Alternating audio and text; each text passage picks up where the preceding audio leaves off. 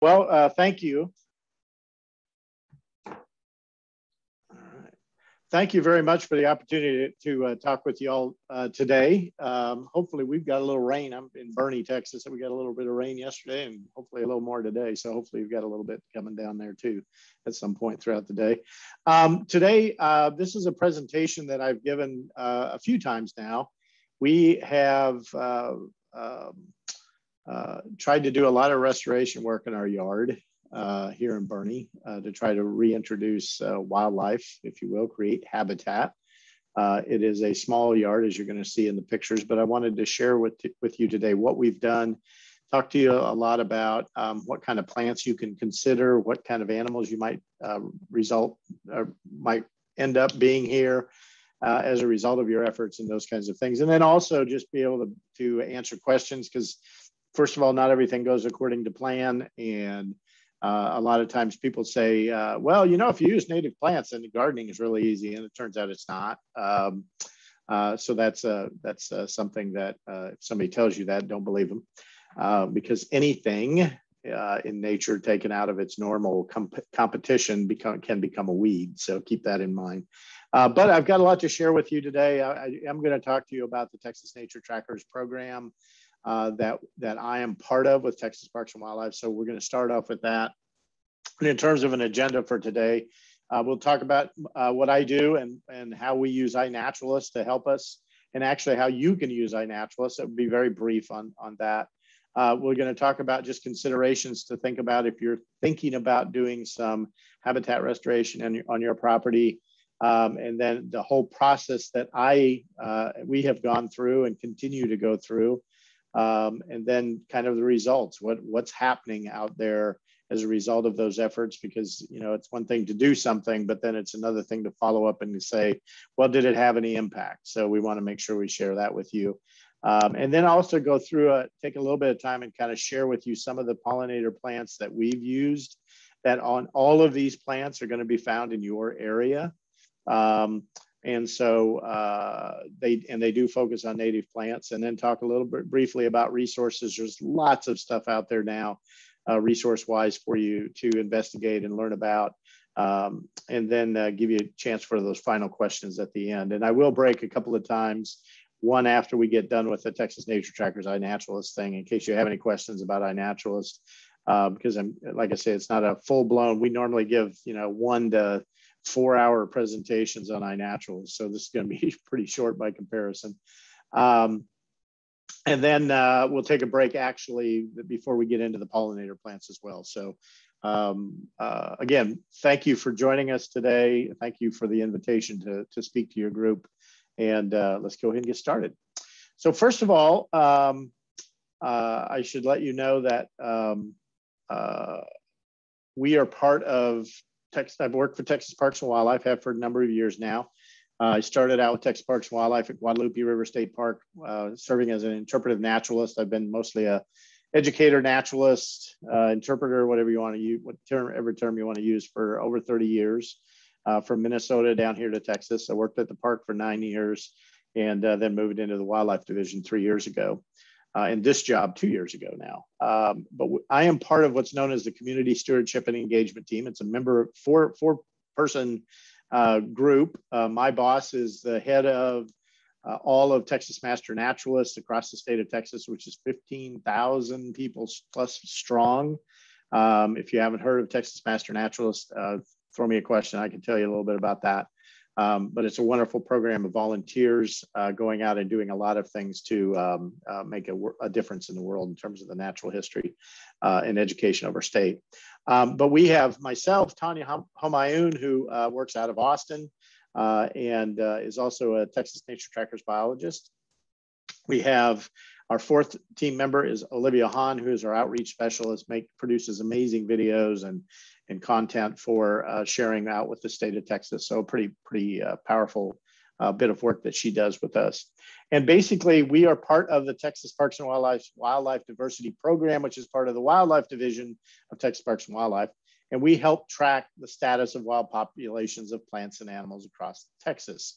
And a lot of what we do is doing this kind of work, outreach to the general public to try to get community citizen scientists interested in participating in conservation, in documenting what's going on out there.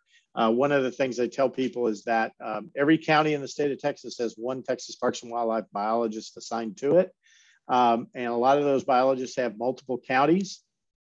As a result of that, there's no way possible that they can keep track of all the flora and fauna of their area.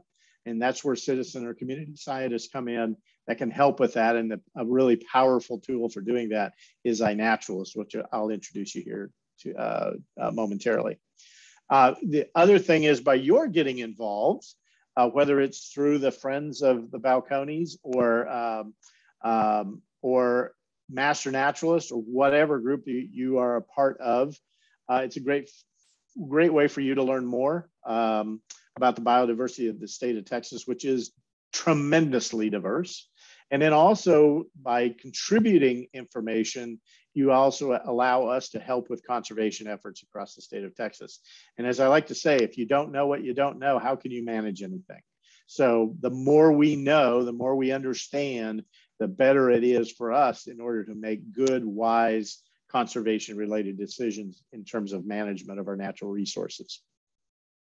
We do have Texas Nature Trackers does have a public presence on both Facebook and Instagram. On our Facebook page, we share a lot of interesting articles and also photographs of research that we're doing in the field, or photos of different things. We have a thing called Photo Friday. We always put something up on that, and then just sharing a lot of information. We also do what are called TNT Live from the Field, basically virtual nature walks. This started back when COVID shut us all down, and due to the popularity, it has continued. So we do these a couple of times a month now, typically on Saturday mornings, but try to take people out for a virtual nature walk and teach them about the natural world and what's around them and what they can find on their own as well. And then, of course, our Instagram page, Tanya runs the Instagram page, does an excellent job. If you get a chance if you do Instagram, I'm not a big Instagram user myself, but we have a great page. And if you get a chance, make sure you check out this recent post. It's played to the tune of Lionel Richie's song, Hello. Some of you may remember that. And just watch that, because it's classic. It's good classic stuff. So again, we post good content on there, try to engage people of a lot of times of a younger age range to get involved in the natural world. So what we do, we actually then reach out to the naturalist community.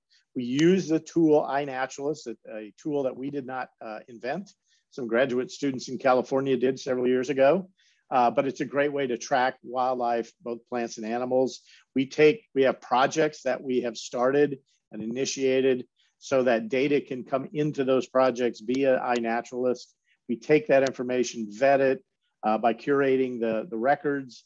And then the ultimate reason for that is we want to take good data on those records and move them to the research and conservation community, part of which is to go into the Texas Natural Diversity Database.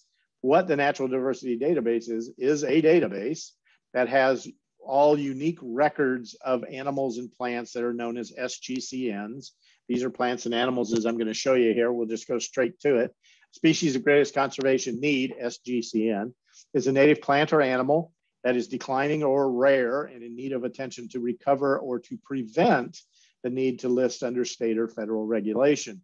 And one of the challenges, and so ultimately these SGCNs can become threatened or endangered species. The goal is to not allow them to get to that point. I think out in the public, a lot of times people think that conservation agencies are always trying to get everything put on the endangered species list so that you can't do anything to your land, things like that. It's actually quite the opposite. The goal is to never, if we could, in our ultimate world, there would be no SGCN. There literally would be none of them that would be of concern, but of course that's not the reality. So the idea is to identify populations of plants and animals that are in decline for whatever reason, and there's lots of reasons, many of them man-made, others just the way it is, other things that happen in the natural world. The idea is to identify those early enough so that we can take steps in terms of conservation so that they don't get considered for being listed as threatened or endangered species. In your area, the classic example is the golden cheek warbler. And of course, the golden cheek warbler for some is a very controversial, beautiful bird. I do like to remind people, I'm not from Texas. I've been here for quite a while now, but I'm not from Texas. But I always like to remind people that forget about and downplay the golden cheek warbler.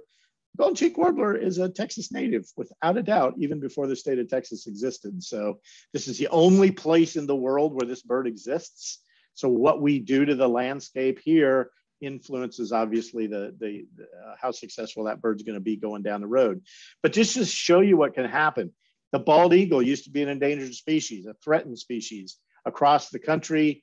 And in Texas, it's now been delisted because we've taken good conservation practices to help that bird out. Most recently, another bird that's in the Balcones area is the black-capped vireo. It's a bird that has now been delisted. It's no longer a threatened species because its population has recovered based on good conservation. So the idea is that if you can identify these things, we can help to make sure we reverse the trend and they come back. And who are they? They're over 1,300 or around 1,300 in Texas. A lot of them are invertebrates, but the ones that are more common, more popular include these few examples right here. The whooping crane, you all are familiar with the whooping crane. One of the things we're doing here in Texas, we all know where they go for the winter time. One of the things we're trying to figure out is how do they get from Canada through Texas to the Gulf Coast for the winter. So tracking them through their migratory movements, both south and north through Texas, very, very significant and important. And of course, you have the ocelot down here that's down in the valley. You got the Houston toad to the east of you. Everybody knows the Texas horned lizard, and in large parts of Texas, the Texas horned lizard has disappeared completely. There are lots of restoration efforts on that. So that's an animal that, of course, very iconic here in the state of Texas. And even things like the bobwhite has been a long-term effort to try to resolve issues with their population levels. And a bird that Tanya and I are actually working with master naturalist volunteers and park officials over in Round Rock at Old Settlers Park is the loggerhead shrike. This is a bird that has been declining throughout its range. It happens to have, believe it or not, if you've ever been to Round Rock and the Old Settlers Park, very much a recreation park. You would not look at that and go, well, this is a great bird conservation area. Turns out for this bird and several others, it actually is. The habitat is absolutely perfect for this bird.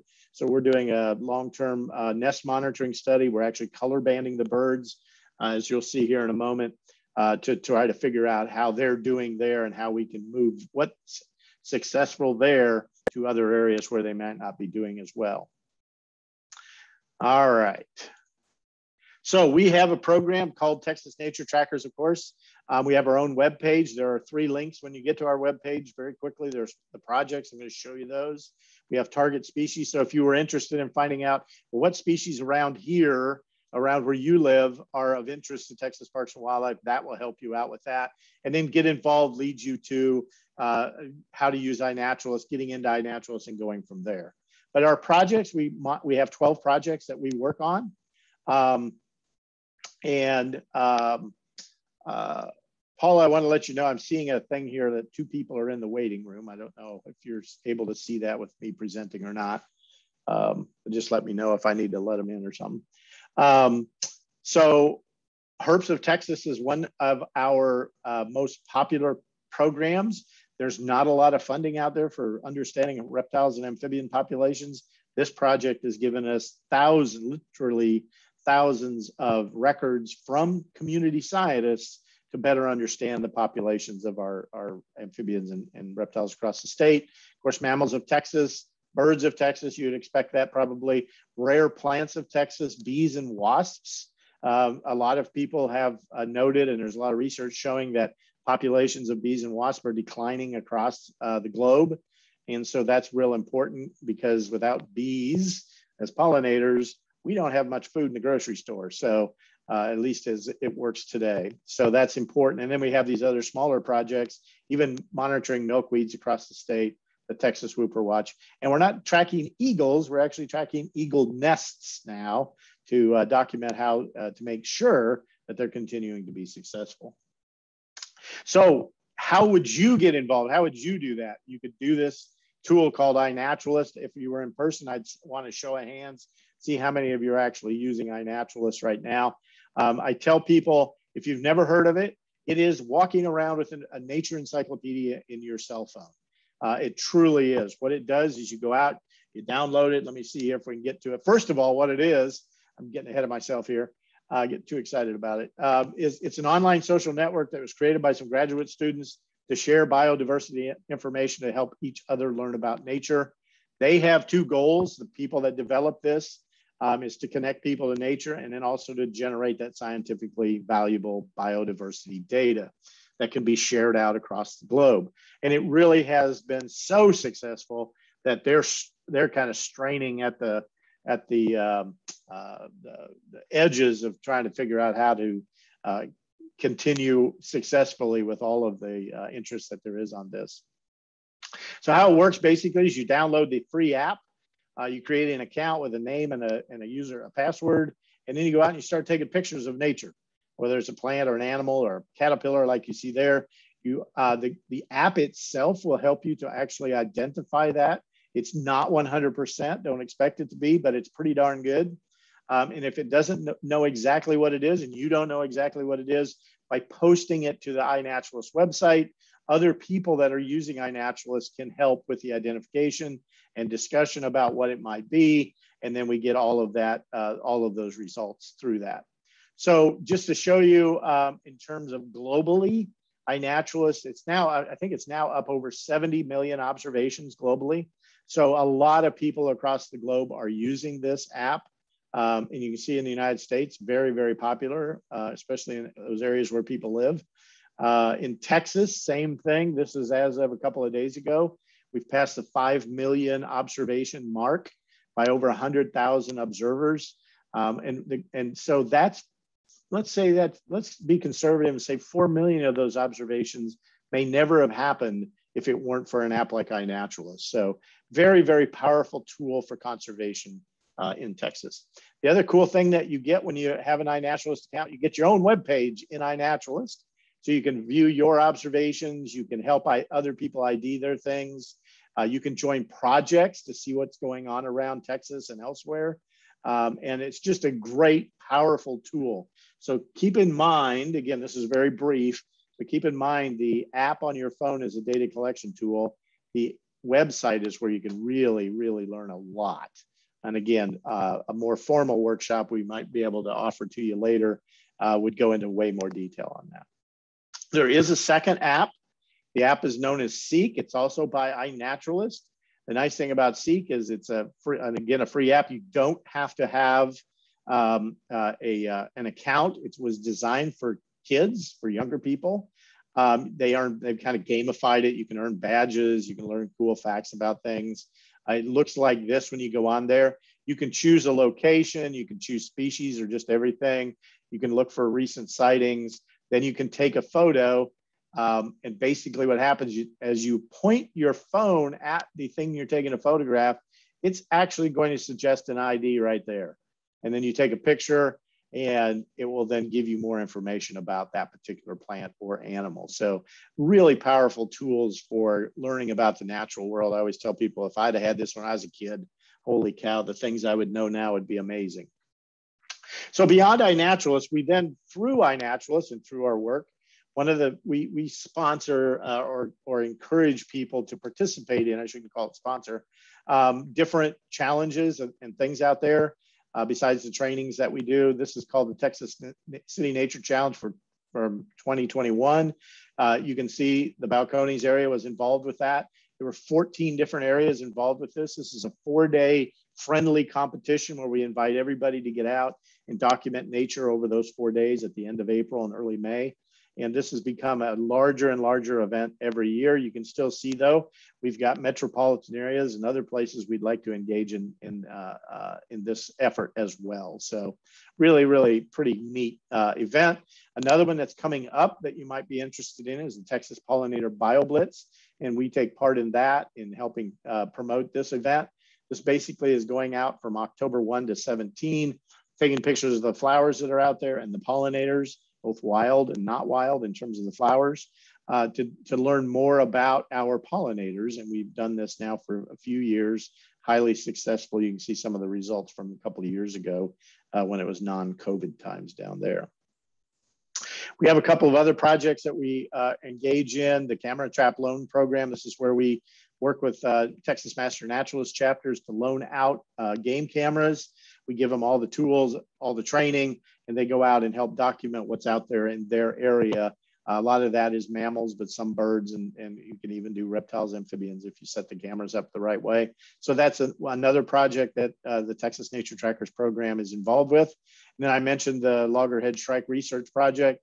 You can see we color band these birds right here. I'm a federally licensed bird bander. We have volunteers that monitor nests. And here's a couple little babies, cute little things, aren't they? At this Old Settlers Park in Round Rock. So this, again, just kicked off this year. It was supposed to have kicked off last year, but COVID kind of changed that. We have another project that was instituted last fall into the winter, a grassland sparrow research down here in the Bernie area at Cibolo Preserve, where we're taking a look at these two birds. The bird on the left is a LeConte's sparrow, and the bird on the right is a grasshopper sparrow. These are both SGCN, and we have small grasslands in the Bernie area that we're trying to monitor. How well do they do over the course of the winter? How often do they come back? So we're banding these birds as well. What their populations are, levels are, that kind of thing. So it's, again, that we're going into our second season on that. All right. So before we get into what you came here for today, primarily, let's see if there's any questions out there. Paula, I don't know if you have any that are there, and if anybody has any questions. Yes, we do. Okay. Can you hear me okay? I can. I sure can. So we have a question from Mary Jo. She says, I use eBird to track birds and have only put into iNaturalist when I have a photo, which is rare. Right. Do you have data from eBird as well? Should she add observations of birds such as a loggerhead shrike to iNaturalist, even though she doesn't get a photo? Here's what I would do. Most of the time, in order for the iNaturalist observations to be used, there does have to be some kind of digital record. So it does have to be a photo or a call. iNaturalist now, you can record sounds, and loggerhead shrikes are pretty vocal, but not always. So I would definitely continue to use eBird because we can get data from eBird on birds. And in fact, because it's so much easier to use because you don't have to have photographs of those birds, we can mine a lot more data from eBird than from the Birds of Texas project. That said, if you're a photographer and you get bird photographs or recorded sounds, please do upload them to iNaturalist because that data will be used in our ongoing conservation efforts. And I think there are some new tools out there too, or some of the apps have been enhanced so that you can actually have them, if you hold your phone up as a bird is singing, it can identify the bird for you. Can you talk about that a little bit? Yeah. Oh boy, now you got me on the spot here. Oh my gosh, what's the name of that app? There are a couple of birding apps that record sound. It's right on the tip of my tongue. Why can't I think of it? Merlin, that's it. Merlin is a great app for bird identification songs. So yeah, absolutely. That's the great thing about all this technology now. We're getting so much more of it. And I should also clarify, iNaturalist just put the capability of recording sounds on the iNaturalist app for the iPhone just in the last few months. For the other phone, it's been there for a little while. But I would absolutely encourage you to download the other birding apps that are out there. Audubon has a birding app. Cornell has a birding app. And absolutely use all the tools that are available to you to help you learn more about what's out there. Okay, great. We've got someone also mentioned BirdNet along with Merlin. Oh, okay. There's also one last question here. Is there a particular project name for the Loggerhead Shrike project? The person, Charla, lives in Round Rock and could. Good. So here's the deal. Did you say Charla? Yes. Is that what I heard?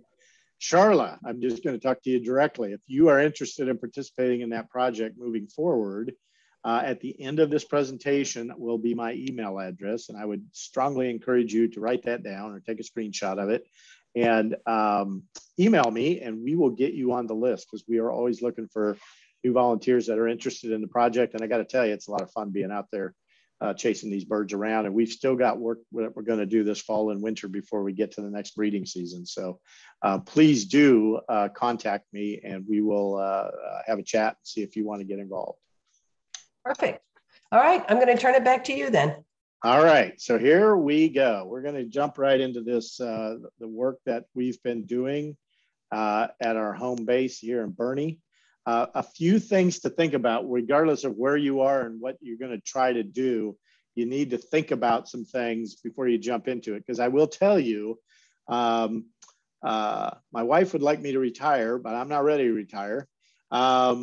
Because I could literally work in the gardens every day. Every day there's something to do out there. So again, when I said earlier at the beginning, where I said that it's not just put it in the ground and walk away from it. There's a lot going on that continues to go on as your habitat areas evolve.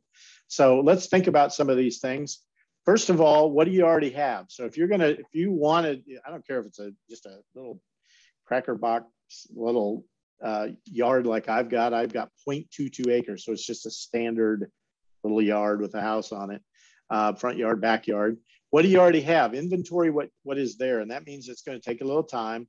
That's where getting a couple of books on native plants is valuable. And I've got I'll show you a slide of a bunch of the ones that are around here that you can use.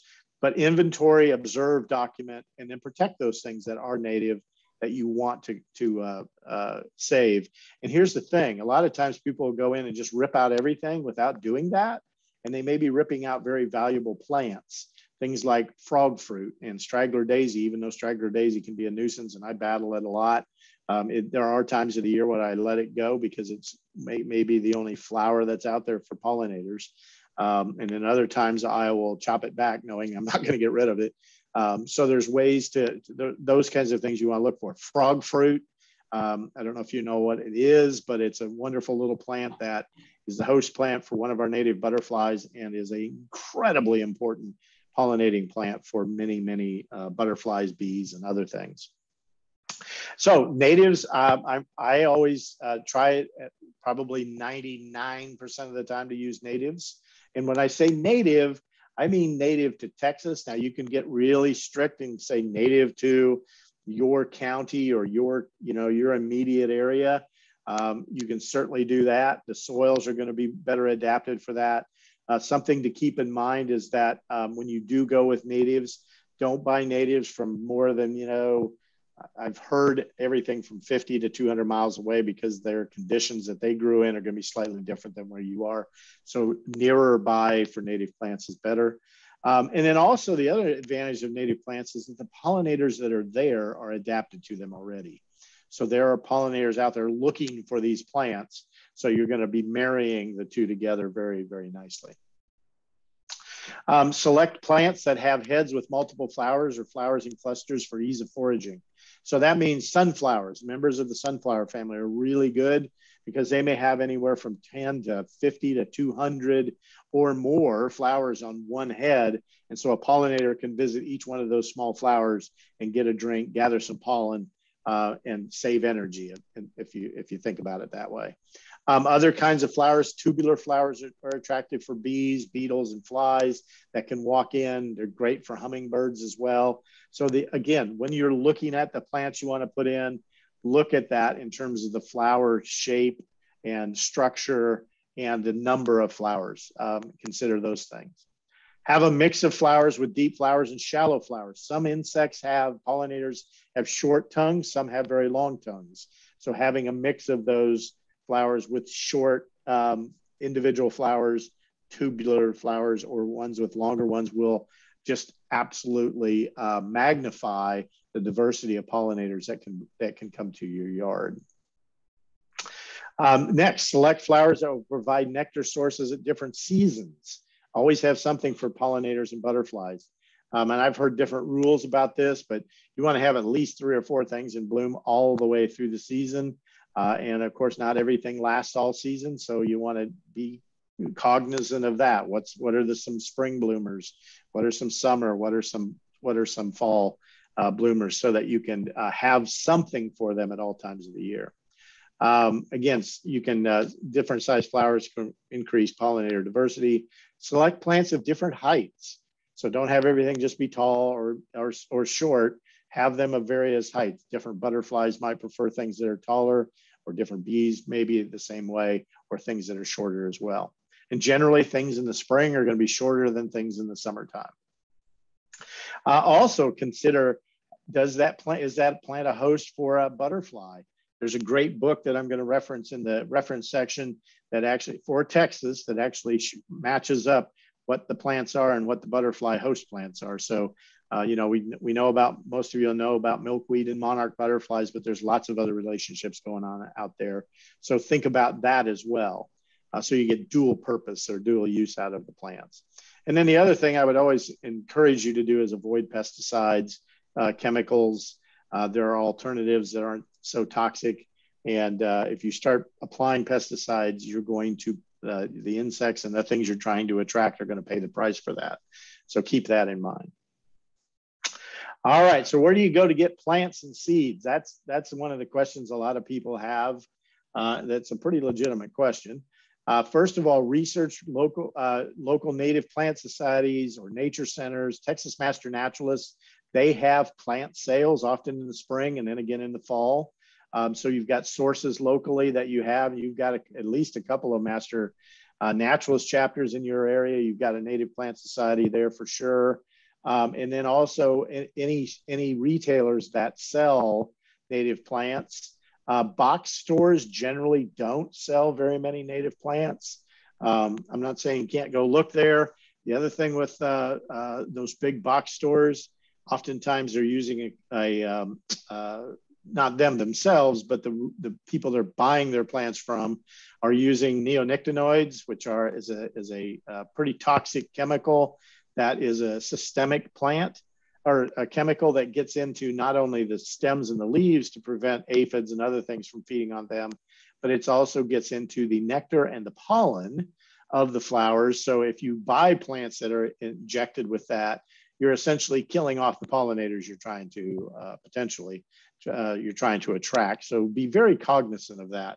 It's very commonplace. Some of the box stores have said they're not selling those plants anymore. I would ask the question to find out if they really aren't, or if they're just telling you that. So again, native plant rescues. I live here in Bernie, and I see places that have along a street near a highway or wherever, that they keep mowing all the native plants. Every time they start to bloom, they mow them down in their regular mowing. So I'll go and ask, hey, can I dig up some of these native plants and rescue them? And I haven't been turned down yet. That's one way to get a few of those things. You can also collect seeds from native plants along roadsides from friends that are growing them. Collect a few, not all. The other thing to keep in mind with native seed, whether it's something that you collect from a plant in a roadside ditch, or from a friend, or you purchase native seed, they must be stratified to germinate. And what that means is most all plant seeds have to go through a winter season in order to go through the process to be able to germinate in the spring. So if you buy the seeds that are native, and then you just hold them in your house, and then it comes spring, you put them out, a lot of them are not going to germinate. You need to have them in a lot of times a moist, cold environment. What I do a lot of times is I'll have sand in a baggie. I'll put the seeds in there, just enough water to wet the sand, throw them in the refrigerator for 4 to 6 weeks, pull them out, and then put them in pots and germinate them that way, or spread them on the ground. You'll get much better results that way So keep that in mind as well. So those are all things that I think about in terms of going into this process. It seems like a lot, but there's a lot of resources out there, and you can do a lot with a little, really. And the other thing is too, you know, if you just want to start to get into it, you don't have to go whole hog like I did. You can start with just one small bed in your yard, or pots even, and see how it goes. See what, if you like the idea, see what the plants do, how they respond. You can start as small or as large as you want. So keep that in mind as we go forward. The other thing I would tell you is learn your native plants. There are lots of really good reference books out there. Familiarize yourself with those. The one that I use all the time is the Wildflowers of the Texas Hill Country. That's probably the most direct and best one for where you live, assuming most of you are in the Austin area. But a new one that's come out is Michael Eason's Wildflowers of Texas. Lots more wildflowers, but of course it's a state range, as is Gaetta's book. That's a kind of a standard out there. There's also other field guides that are more regional, but pick up a field guide, actually look at it. These kinds of things will help you in terms of understanding the phenology, when the things flower, and then by knowing what your plants are, you know where to start. The other thing I would tell you too is when you're putting in native plants, part of the fun is to actually see what happens as a result of that. At least for me, being a naturalist and all. So I'm out in my garden a lot of times documenting, as you're going to see, what native or what bees and what wasps and butterflies and moths and whatever is coming into my yard as a result of the work that I'm putting into it. So document, okay? Keep track of that. Also, get yourself a loop, a little 10 power jeweler's loop is fantastic. It will change the way you look at flowers and the world by having that little magnifier to take good close-up looks at the plants and animals that are out there. It's amazing what you can see with that little loop. Now, I have the advantage that when we bought our house 3 years ago, there was a beat down old nasty greenhouse, which I disassembled and rebuilt entirely using the same old yellowish panels, but it still works. So I've grown a lot of my plants. I've had experience doing this in other places in Minnesota and elsewhere without a greenhouse. But I've almost been a little too successful, but collecting seeds and germinating them, making sure they're labeled, and growing them up into bigger and bigger pots and then getting them out into the ground. But this is one thing that you can do if you want to go to that length. Again, I wouldn't have bought a greenhouse if I didn't have one when we got the house, but it sure has come in handy. So I've literally grown thousands of plants. Not all of them have survived, but I've got thousands of plants that I've been able to germinate and grow in the yard in the past 3 years, just with that tiny little simple to use greenhouse. So we purchased this house 3 years ago. This is what it looked like when we purchased it. If you start looking around the yard, the front yard here, the backyard here, you're going to start to see a lot of non-native plants. There's irises here. There's another plant right here. There's one here, an olive tree. There's a magnolia, non-native magnolia. There's a lyrope over here. I'm probably not even saying it right. The yard was full of pecan trees. And oh, by the way, I love my pecan trees until they produce lots of pecans, because the squirrels come in. I spend a lot of time digging up baby pecan trees. In the backyard, we had these palms and ferns and various things like that. We had all of this non-native to our area. So we had, our grass was St. Augustine grass, which everybody loves to grow because it grows well in the shade, but it's non-native. We had non-native shrubs and trees, including nandina, olive, boxwood, magnolia, ligustrum, as well as sago and other palms. We had non-native irises, purple heart, lyrope, vinca, Asiatic dayflower, and garlic. I'll tell you right now, getting rid of Asiatic dayflower is an impossibility, but at least it puts on a pretty flower, so I can live with it temporarily anyway. And garlic's hard to get rid of as well. But that's what we had. And it did look really pretty when we looked at it to buy it. I mean, I have to say it really did, because it was nice and green, right? A very lush green backyard. And a lot of people would say, this is awesome. Well, we had a slightly different vision of what we wanted for this small yard in Boerne, Texas. So this is the front yard in the spring. This is what it looked like before it began. We did have a couple of plants. We did have a couple of sotals here and here, and we had a couple up here against the house. We did take those sotals, Texas sotals that are native to this part of the country, and we moved them out in the front because what we were after was to have some kind of barrier because as you all know, there are a lot of deer around here, both axis deer in our case and white-tailed deer. And we had to figure out if we're going to put in native plants, they like native plants. What are we going to do to kind of protect them? So we started by moving a couple of these plants that were up against here, and then we got rid of all the other stuff, okay? We literally dug it out. We actually put it in boxes and gave it away on the street corner, and people wanted them. Maybe that's not the right thing to do, but the nandinas and a few other things we just cut down and threw away, recycled, if you will. This is what the yard looked like in the second July after we bought the house. We did put up a picket fence. We did that because our yard is so small. We have deer walking up and down the street all the time. Not one time have they gone into the yard. Now, obviously, white-tailed deer can easily jump this picket fence. But my argument is the yard is so small, I don't think the deer want to go in there because it's such a confined space. So we've never had a deer in our yard since we put up the picket fence. The plants that we plant outside the picket fence along these rocks are all plants that the deer tend to not eat. We haven't had any problems with that. Now I should tell you, this is a pretty wild looking yard here from 2 years ago. It looks very different this year. One of the things you're going to find out when you're using native plants, especially annuals burst out of the ground when you put them in the ground, like they have here, the annual sunflowers and cowpen daisies all through here. This year, we don't have as many of either one of them. So what happened is, I think, we raised up all of these annuals, lots and lots of seeds. The goldfinches, both American and lesser goldfinches, came in and ate all the seeds. So we had a lot fewer of them on the ground. So we'll have to probably supplement with cowpen daisy seeds next year. So it does vary year to year. So this year it looked like, or a year ago it looked like this, looks a little different this year. Now, just to give you a front door view out to the street, we are fortunate we have Cibolo Creek across the street, so there's no houses here. And obviously Cibolo Creek being a little riparian area, attracts a lot of wildlife, especially birds. And of course, it attracts all the deer as well. So this is before restoration began. Again, just a lawn, few non-native plants. This is what it looked like in July of last year.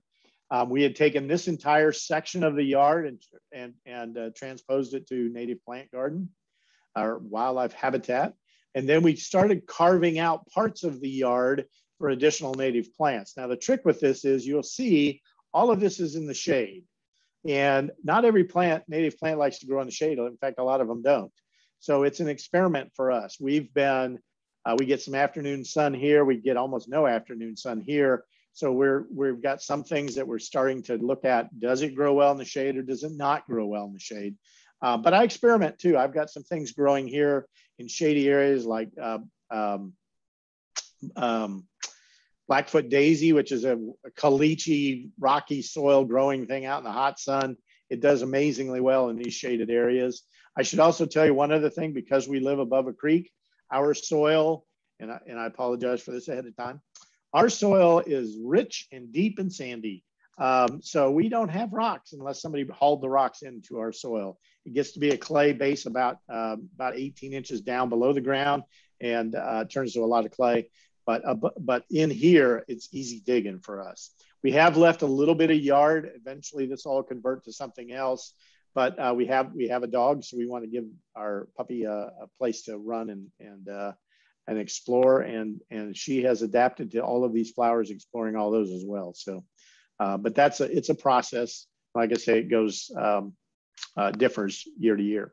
So just to kind of isolate different parts of the yard, this is that front part of the yard we converted completely to wildflowers. This is what it looks like in the springtime.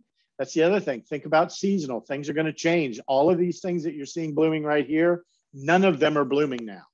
A whole different thing, group of plants are blooming. But you can see a lot of them are shorter. By the time the summer comes and is done, everything that's growing out there, a lot of them will be higher than this fence. We did try to plant some that are shorter along the sidewalk. And again, knowing how the plant responds, how it grows will be very, very important. But lots and lots of diversity here, lots of different colors, different flower shapes, different heights. We also mixed in native grasses.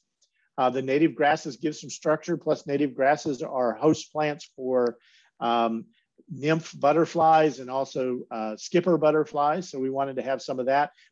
It also provides extra structure for other plants to lean against. So we've got little blue stem and Indian grass and side oats grama, and Canada and Virginia wild rye are our primary ones that we have. So that is what it looks like in the spring. This is of this spring, okay? Going back to this area, again, this is the second year. Here's the third year, and you can see this is ranked, man. A lot of people look at this and go, you've got nothing but a weed bed, okay? I happen to live in a neighborhood that's on a dead-end street across from a creek. There are four other houses on our street, and we do not live by the rules of any neighborhood association. Those are battles you'll have to fight. And it may limit what you can do, so you don't have to get this crazy and wild and rank.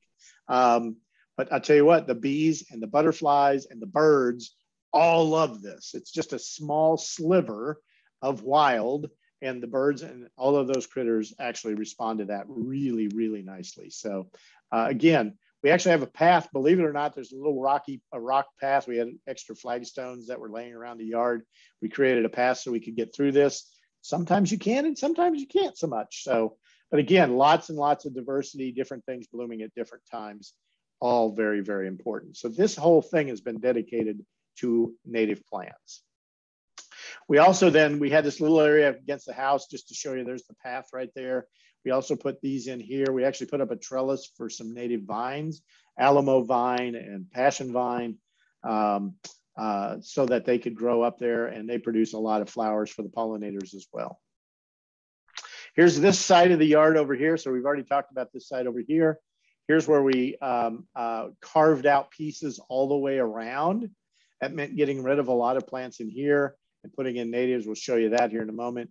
But you can see we kind of carved out an area here and put in beautyberry and some native wildflowers here, put in a red bud down here, and some other, there's some creek plums in here. And we've added just a lot, another red bud over here. So it just kind of wraps around. And again, it provides a little bit of habitat. We put in a native grass that grows in the shade right here. It tends to grow really well. So we're actually having to control that a little bit, and that's okay. But again, it gives it structure, it covers the ground. One of the things you'll notice is that there's bare ground here. We actually like to have some bare ground in the gardens, and that is because a lot of our native bees and wasps, and don't think red wasp here, but our native bees and wasps nest underground. So they'll nest under leaf litter, they'll nest in bare ground. We want and tunnel down under there. So we want to leave some bare ground to encourage them to nest in our yard. And I've actually this year for the first time witnessed different species of springtime bees going into nest holes underground. So that's pretty cool. We had our first bumblebee this spring. They didn't stay in the yard, but this summer I've actually built some bumblebee houses. And we're going to deploy those this winter and into spring and see if any bumblebees will be attracted to that or any other bees of any kind. Again, here's another patch of that, what it looked like when we started carving it out. And here it is again from a different angle. So again, you can see that it's grown up quite a bit over the course of the 2 years of our work. And then we have this area in the front of the house on the other side of the sidewalk. We've built this up quite a bit. And you can see we continue to add things. We've added a combination of wildflowers and native plants, or woody plants, I should say. And again, trying to diversify what we have in different flowering times and that kind of thing is real important. On the outside of the picket fence, this is the spring. This was what looked like this spring with the pink evening primroses. By the way, this stuff spreads like wildfire, so keep that in mind. We originally rescued a few plants and put them right here. They're now inside the other garden, so they're going all over the place. So I've got lots of plants to move here, there, and everywhere. But you can see a lot of growth covers up some of the fence over time. We're okay with that. Again, plants out here, lantana, native lantana, damianita, mealy blue sage, the pink evening primrose, and a few other things that the deer don't bother at all. So be selective if you've got to deal with deer issues. So now let's move to the backyard. So here's what the backyard looked like before restoration. These are old pictures from the Board of Realtors. So that's why they're a little bit fuzzy when you blow them up this big. But here it is. This was looking out from the house. Here's the back door right here where the picture is taken from. You can see that there's just bare ground here. There's really no plant. This is after I removed everything. So it's pretty barren after you have this. And a lot of people would have thought I was crazy doing that. By the way, back here is a big old oak tree on the neighbor's property. And it has a Boston ivy plant that goes down. And all of this back here is Boston ivy. And let me tell you, it's really hard to pull out. The winter storm killed the entire plant on the above ground part. It's now starting to come back, and we've actually erected a privacy fence along here, and it tends to want to grow through that. So we still have to control that, and probably always will. But one of the things we wanted to do is, if you look at this backyard, we've got these great big oak trees in the neighbor yard, but we have just a sterile ground layer. This is a biological desert, basically. We had no shrub layer. There's nothing really here. There's no understory, so there's no smaller trees to provide habitat. And when we're thinking about that, we're thinking about birds, and birds use different parts of the layers of a forest. We wanted to create that in the backyard. And so what we started doing is creating that habitat. We put in some native grasses, we put in some wildflowers back here, some low growing shrubs back in here, and then filled this whole area up against the fence with other native shrubs back in here. Again, not taking the whole yard, but a lot of diversity. The other thing that we do is we make sure we have at least 2 of each species, because if you only have 1 and it flowers, well, we don't want self-pollination. They don't want self-pollination. So having 2 provides a little more diversity. I will say with some of the native shrubs, you have no idea if it's male or female. If it's one of those plants where the males are on one flower or one plant and the females are on another flower or plant. So you got to keep that in mind as well. So kind of hedge. We're creating an understory layer. Things like Mexican plum, and over here we've got some Eve's necklace, some smaller trees that are kind of going to fill in that gap that exists between the ground and the canopy of our pecan trees and those oaks in the backyard on the other side of the fence back there. So and this is a work in progress. This is going to take time to do this, but we've already seen good growth from all of these trees and shrubs, and we expect to continue that as we go forward. I wanted to share with you a few of the shrubs that we actually, and small trees that we did put in. You all are familiar with most of these. Agarita, a lot of people would go, why would you put Agarita in there? Because Agarita can be weedy. A lot of times the reason we have so much Agarita in the hill country is because it's one thing the deer don't eat. So it's one of the leftovers. We put a couple of Agaritas in, and its cousin barberry, because in the spring, it is one of the most valuable pollinator plants out there.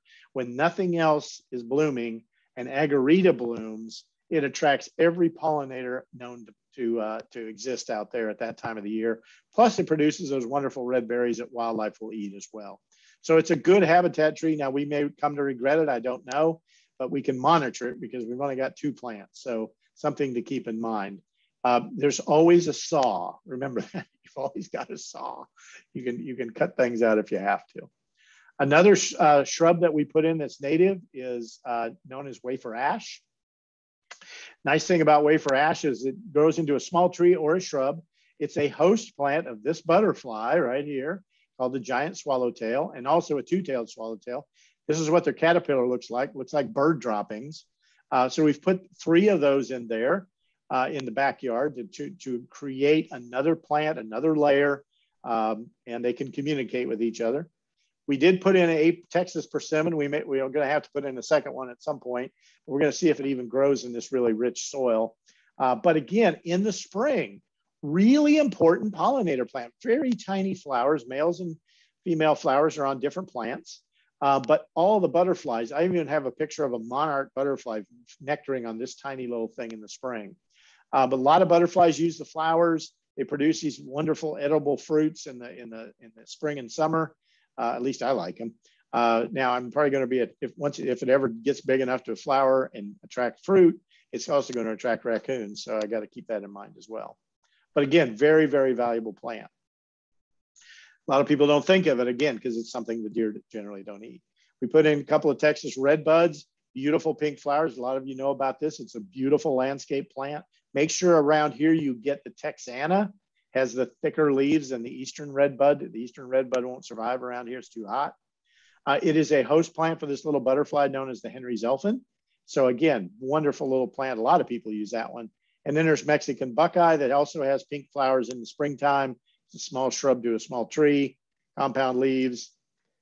It also is a host plant for the Henry's elfin. So I'm hoping someday maybe we'll get lucky enough to see a Henry's elfin. We put in a couple of native plums. Creek plum tends to grow in small thickets like this, so that's one we'll have to keep an eye on. But in the springtime, huge number of pollinators visit those flowers when they're blooming. And it is a small tree. It's generally only about 12 feet tall. As I mentioned, a good pollinator. And then we put in Mexican plum, 2 of those. These are going to be more of an understory tree. And the reason I put those in is that, I'm going to show it to you here in a moment. These are the images on 1 2-hour period this spring after the big storm, the big snowstorm. These are all images of insects that were nectaring on the flowers of 1 Mexican plum at Cibolo Nature Center here in Bernie. Everything uses this. Now the flowers don't last very long, but I'm telling you, in the springtime, you can see how valuable it is to everyone that's out there looking for a nectar source. All right, so in the backyard, after we ripped out the vinca and everything else here, this is what it looks like now.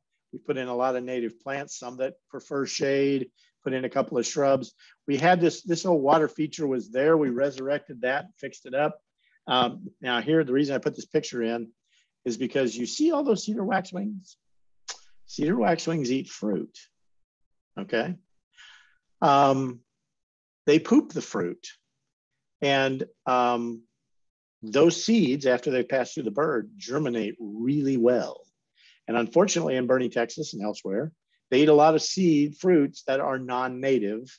And as a result of that, I'm pulling non-native seedlings out of the gardens all the time. So keep in mind, water is a great way to attract wildlife, but keep in mind there are costs to that. Anyway, so that's what it looks like. We put up a little trellis here for a clematis that we have, a native clematis and snapdragon vine.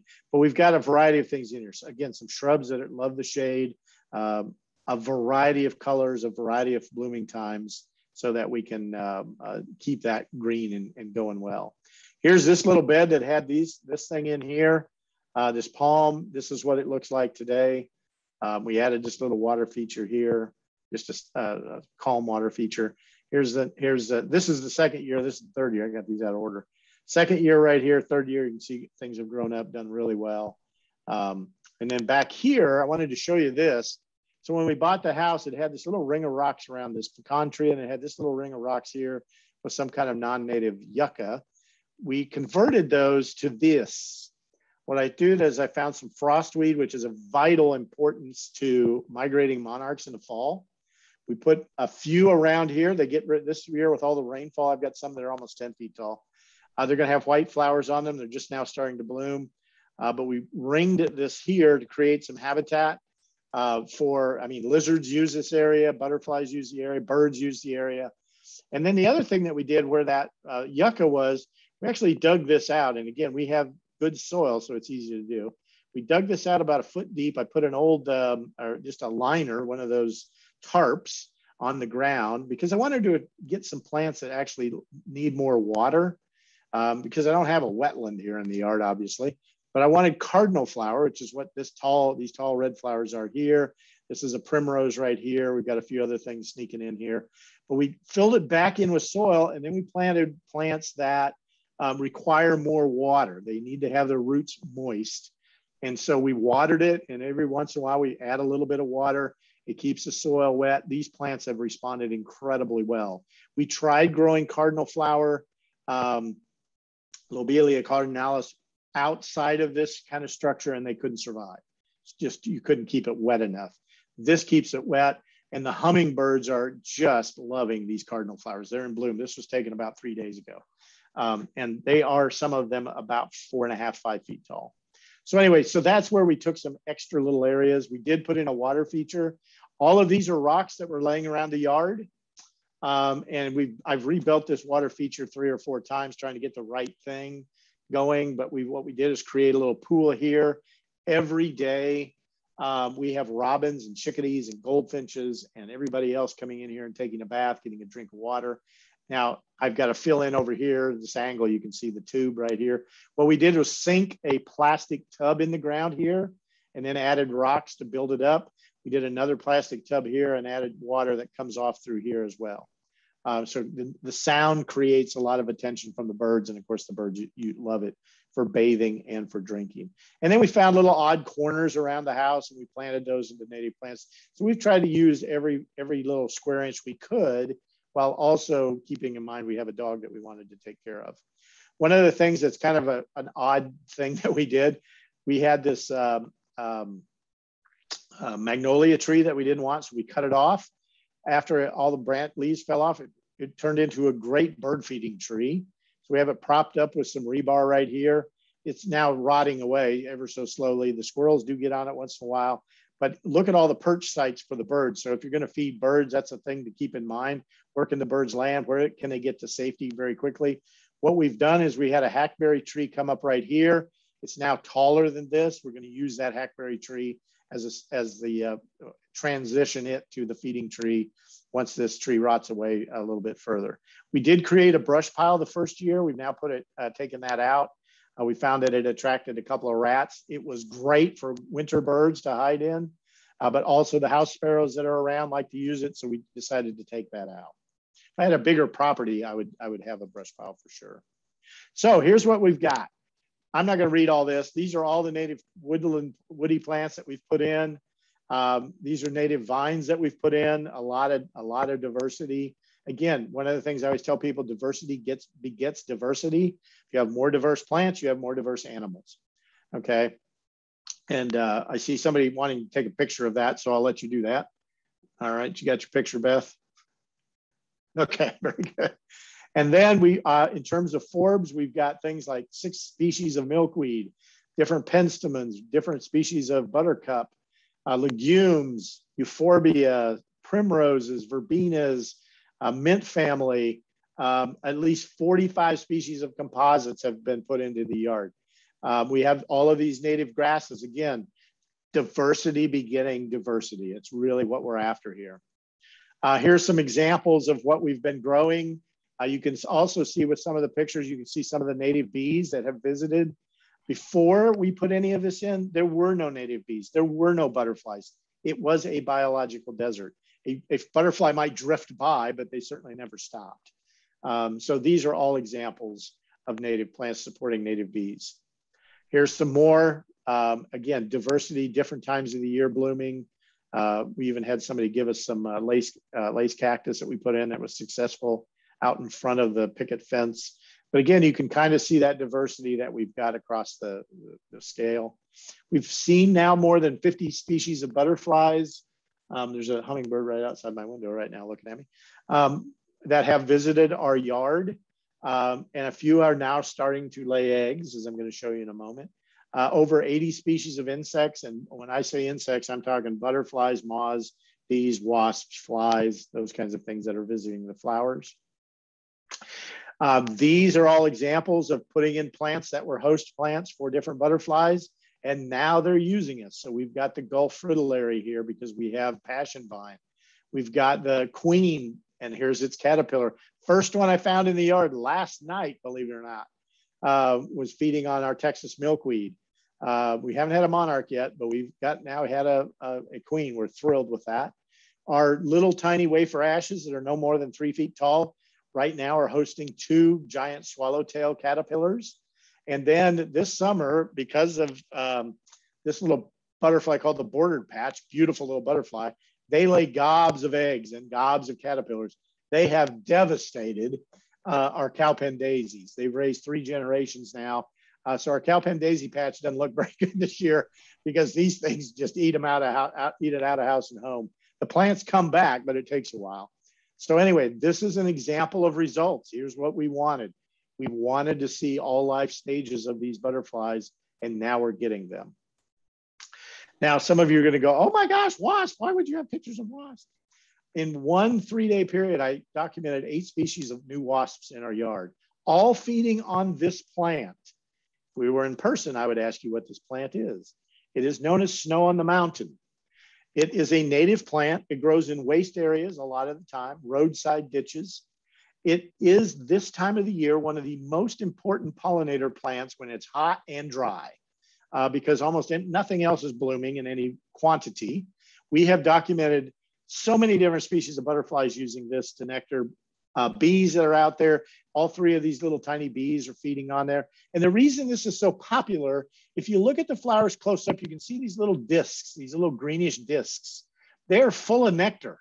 So all of these things, these bees all kill prey and bury them to feed their egg, their offspring.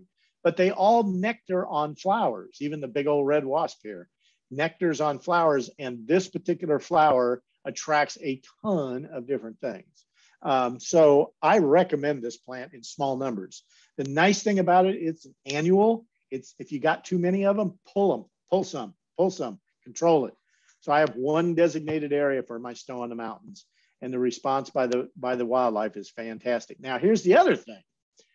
The other day I was watching, I'd just taken pictures of all of these wasps out here, and I'm standing in my window watching the garden, and all of a sudden there's 3 or 4 summer tanagers in the garden. They're eating the bees and the wasps. They're actually wasp feeders. So look at this. I went from having the flowers, the critters that eat the nectar of the flowers, to now the things that eat the things that are eating the nectar and the flowers. So I'm increasing my trophic levels of diversity in my yard. I feel a little bad for the bees and wasps, but at the same time, it's pretty cool to watch that evolution. And just speaking of birds, we've had over 70 species of birds documented that have come through the yard. We've got a couple of nest boxes for chickadees and titmice and wrens.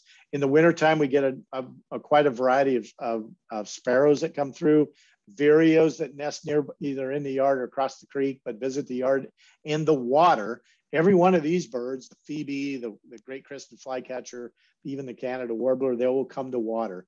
If you're going to try to attract birds, water is the best way to do it, honestly. So what's next? We want to continue to weed out remnants of non-native grasses and other plants, continue to add species from the greenhouse and through limited purchases now. I have a favorite place to go buy native plants. And oh my gosh, it's really hard now because I almost have no room to put anything. So it's depressing in that regard. Move things around. I'm not opposed to digging something up and putting it in a better place if it's not growing well or if it's being crowded out by something else. I document everything in my yard with iNaturalist. I set up my own yard iNaturalist project. I'll show you the results of that here momentarily. And then we're just going to slowly kind of incrementally expand the garden space as possible.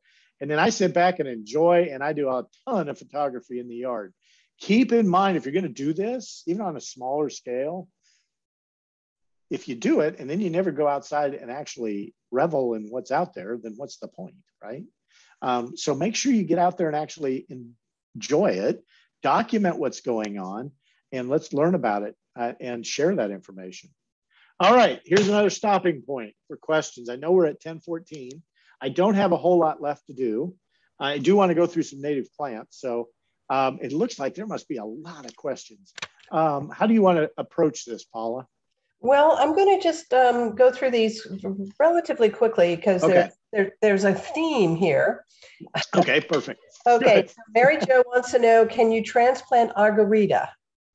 I've never tried to transplant Agarita. They have pretty good root systems, and finding small enough Agaritas to transplant. I've never seen any baby Agaritas growing out in nature. I've only seen the big ones. Probably your best bet would be to get to a native plant nursery and see if they sell those. But give it a try. Here's the thing. I have transplanted some woody plants, and I didn't think I got enough root. And basically what I would do is I'd get it home, I'd put it in a bucket of water for a couple of days, then I would get it in the ground, I would water it really well, and then I'd just keep an eye on it. And sometimes all of the leaves die off, but then all of a sudden you see regrowth. So any native woody plant I've put in the yard, none of them have died yet, knock on wood. None of them have died yet, and including some transplants with very limited root structure. So it can be done. Agarita, I don't have experience with directly. Okay, great, thanks. For stratification, this is from Anne. For stratification, do you put the seeds in the refrigerator or the freezer? Refrigerator. You don't want to freeze them necessarily. You probably could, but down here the ground doesn't freeze, so I wouldn't do that.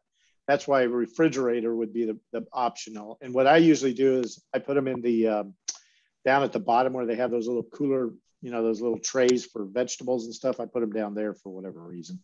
But yeah, and then the other thing to do with that, after about 4 to 5 weeks, start watching the sand. Make sure the seeds don't start germinating in there prematurely, because sometimes that'll happen.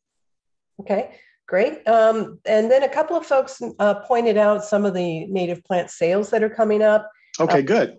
There's one coming up in Georgetown on the September 25th. And then, of course, the Lady Bird Johnson Wildflower Center is going to have their sale coming up too. Oh my gosh, I forgot. You guys are right next door to that place. Man, yeah, so that's lucky. So okay. Joe had another question. How do you keep the birds from hitting the windows? So that's a great question, because we had that problem. So what we ended up doing was taking a piece of lath. You can buy like 3-foot pieces of lath.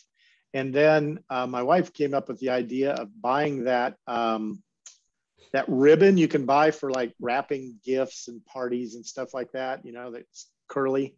And she actually loops those around the lath and lets it hang down. And then we tack that above the window. So when the wind blows, that ribbon is going back and forth like this. It doesn't really obstruct our view.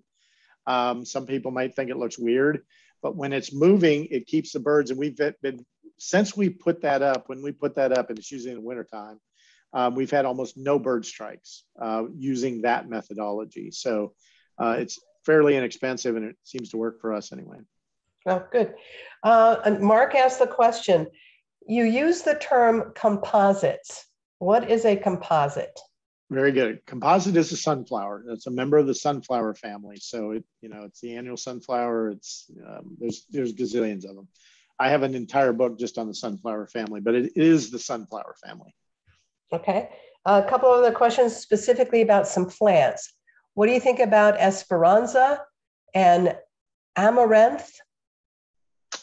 So amaranth doesn't really, the amaranths that are wild and native don't really have, I haven't used that. I probably wouldn't use that. I don't know how much value that one has for what my purposes are. In terms of Esperanza, I did put in a couple of those. They flowered, and I've seen Esperanza attract a lot of butterflies in other settings. So it's more native, I think, more to the south and west, but certainly it's native to the state of Texas, and it does have some wildlife value. So I've seen bumblebees, wasps, and butterflies use those flowers. So yeah, there you go. Okay, one last question here. The grass in your front yard, when you showed that picture, you mentioned your dog. Are you thinking of replacing the grass, or are you just going to leave it?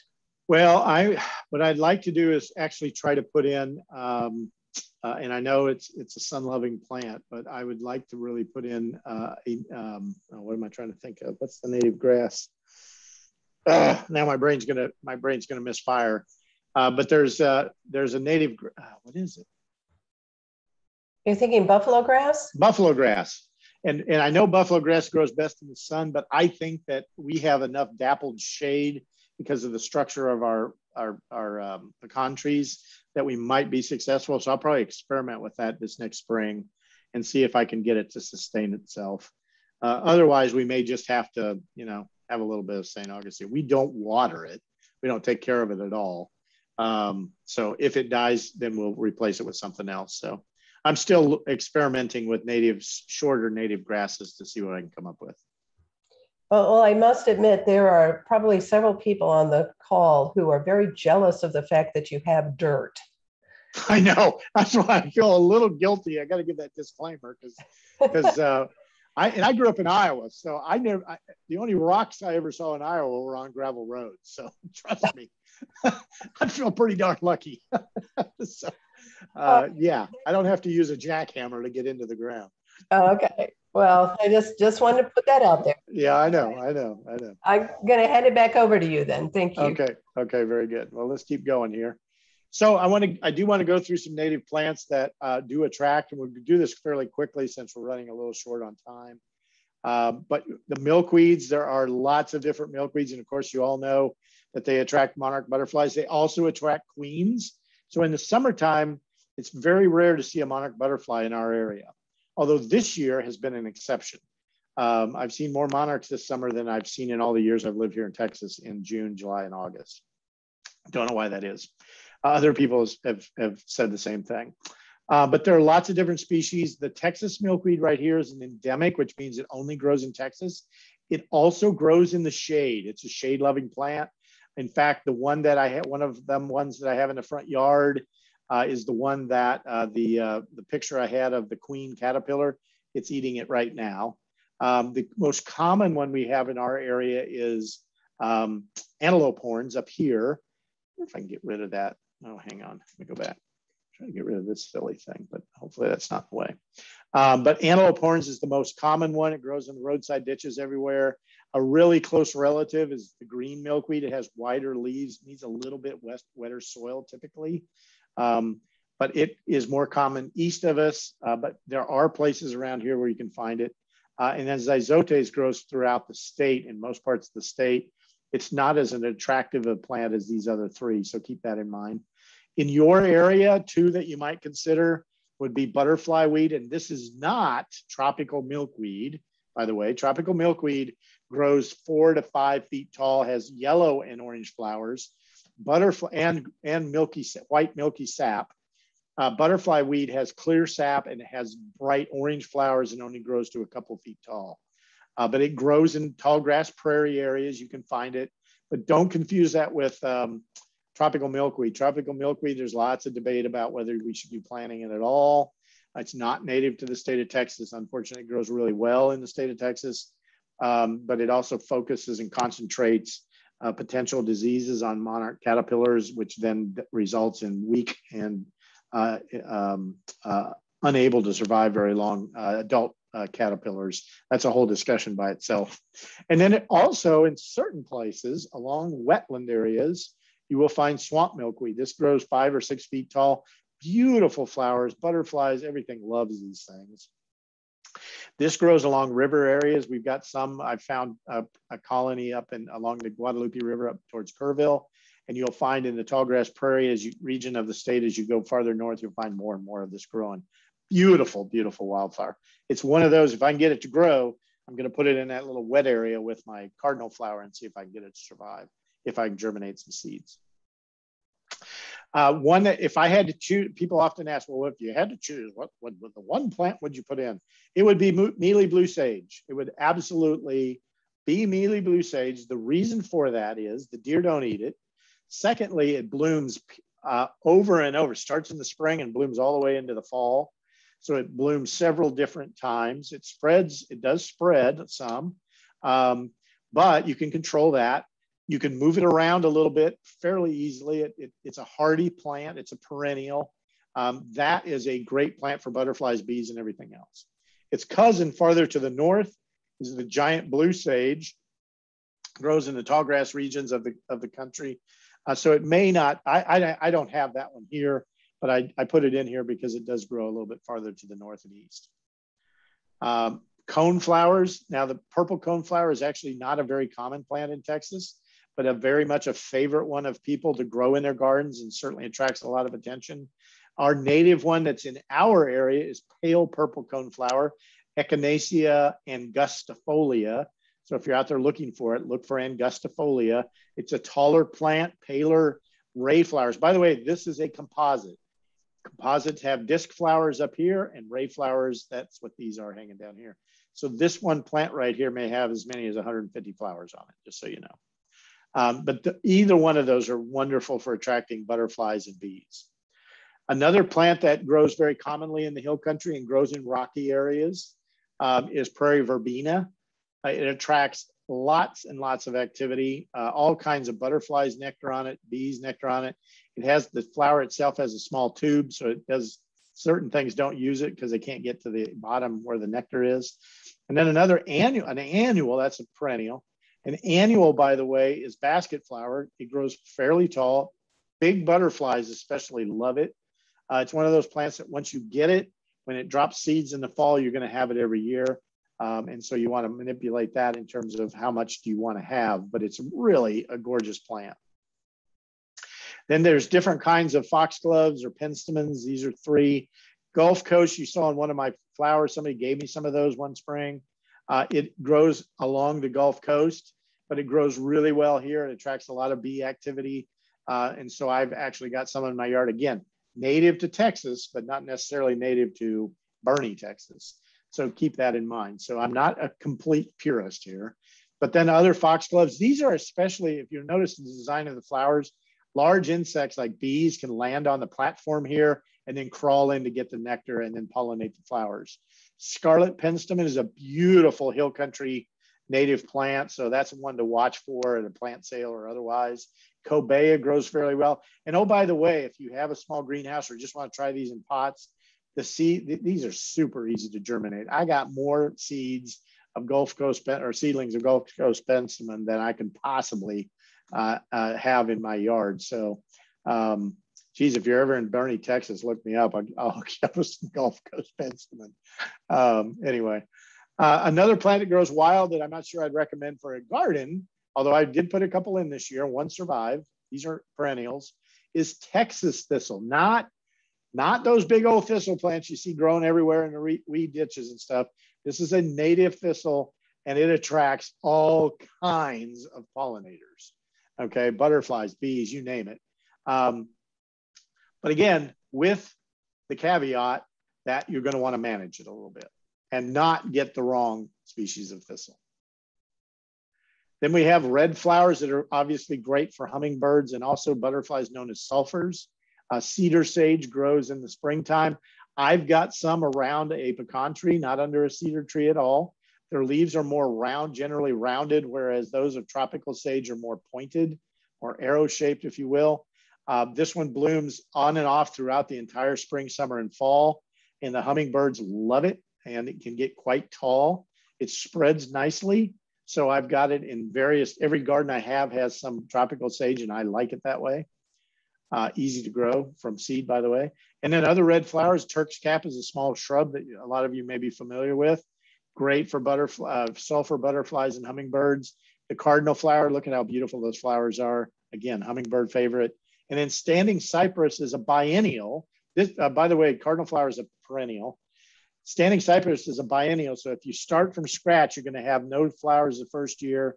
The second year you will. The third year you may not. So you've got to stagger those if you want to have them every year. And then you're familiar with black-eyed Susan or brown-eyed Susan, depending on if you want to call it that. And then also blanket flower. These are annuals. And once you have them, they'll come back every year, at least so far they have for me. So you want to manage those as well a little bit. And then if we get into some more fall flowering plants, this one actually, the bee balm grows earlier in the spring. It's an annual. I put in a few. Now I have it every year, so I know I've got some for the bees and the butterflies. And then blazing star, there are many species of blazing star. Stiff is our normal one around here. Beautiful clusters of purple flowers in August through October. And it's just, in my yard, it's just now getting ready to bloom. Goldenrods, the prairie goldenrod I would recommend, maybe not the altissima. I put it in here just so you can recognize it. This grows 5-6 feet tall, usually in tall grass prairie regions and where it's wetter, a little bit moisture, they get a little rank. These will grow in rocky soils, the prairie goldenrod, beautiful flowers. They do spread very well. They spread by seed very easily. They are perennials, and I think really an attractive yellow flowering plant. And then if you really want to get crazy, there is this guy right here, Maximilian sunflower, grows in our roadside ditches. By the way, if you squeeze the flower head, it smells like chocolate. But it gets very tall, up to 8 feet, but it attracts a lot of butterflies in September and October, including the monarch when it's migrating through. And then we have blue mist flower. These guys are great for butterflies. This is our native one that grows in more where the soil's a little wetter, but I have been able to successfully grow that in my front yard, along with Greg's blue mist, which is the common one you're going to find. It has more divided leaves than the kind of pointed leaves of the blue mist flower. And then the other ones that are really, really valuable for monarch butterflies in fall migration, frostweed, which is a perennial, and cowpen daisy, which is an annual. This one in particular will attract every pollinator known to man. And it is a weedy plant, so you have to control it. It drops a lot of seeds. Each one of those little flowers in there can produce a seed, and often does. Same thing for frostweed, fewer flowers, but very good at germinating new plants. So I've got this spreading in my yard a little bit, and so far, okay, I can dig it out. But for attracting fall migrating monarchs, which are putting on fat as they come through Texas, these two plants are critical to their survival, overwintering survival in Mexico for our Texas migrants. Again, monarch butterflies love them. And then I'm going to share with you this shrub that I love, shrubby boneset, native to the hill country. And when it starts blooming it hasn't started blooming yet in my yard. I have 3 plants now. Every pollinator in God's green earth comes to it. And I will literally sit in a chair outside of one of these plants for 4 to 5 hours at a time, photographing all kinds of butterflies and bees and wasps that nectar on this. So if you had one shrub you were going to plant for fall flowering, nectar, and beauty, it would be shrubby boneset, in my opinion. All right, we're getting close here. So this is my iNaturalist project, and I wanted to show you, this is as of today. I have documented 3, at least, I think I've still got a few pictures of other things that aren't in here yet, 323 species of flowers. Now, again, a lot of the flowers I brought in, but also birds, butterflies, everything else that have come to my yard. And that includes lizards, toads, frogs, not so much for mammals, but although we have gray fox that come through and a few other things, but mostly butterflies and bees and things like that. So that's the project for me to track what's going on, okay? Now, the thing that I wanted to share with you, there are lots of resources. You can screenshot this. I am going to send this list to your host, and she's going to get it out there for people to know about. But there are all kinds of great books. The most recent one that everybody's loves is this book called Nature's Best Hope by Douglas Tallamy, who first wrote Bringing Nature Home. If you ever get a chance to listen to Doug Tallamy give a presentation, please do so. He is awesome. Wonderful, wonderful guy in terms of what he's doing out there across the country, advocating for creating habitat at your home. And then other books here, one that was put out by National Wildlife Federation, author David Mizwiski, I'm going to say that wrong. And then a couple of new books by an author by the name of Heather Holm. That's just fantastic resource books. But here's lots of things specific to Texas as well. So take advantage of those. Again, I'll share those via email later. So anyway, there is my contact information. There's my email. If you have questions, there's my iNaturalist page. Tanya, my colleague, there's her information as well.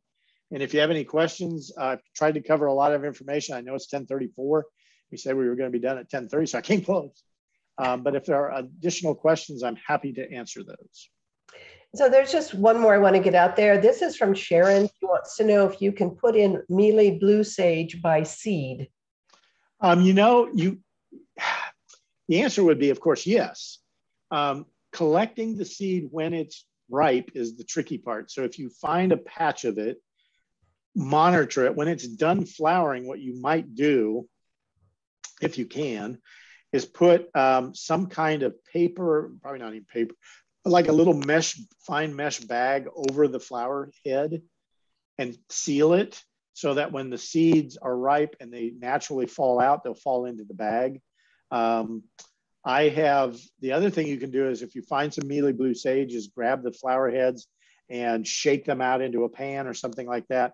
Eventually a few flowers will come out, or a few seeds may come out, but they drop their seed and it's hard to even know they're dropping their seed. So that's why I say that little mesh bag around a plant where it was protected might allow you to collect the seeds a little bit better. So.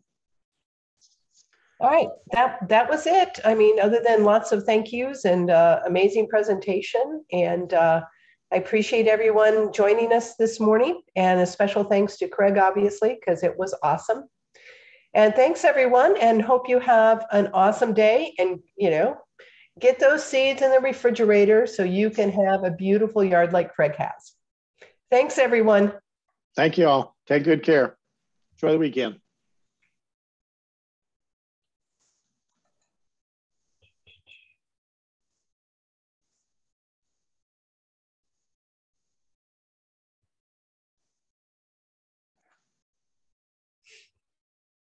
Thank you, Paula. I hope that was a decent program for you. Oh, that was awesome. That was really good. You can tell by the types of questions people were posting and everything. It was really good. So when I get the recording, I will also send you the link to the link for it. Okay, cool.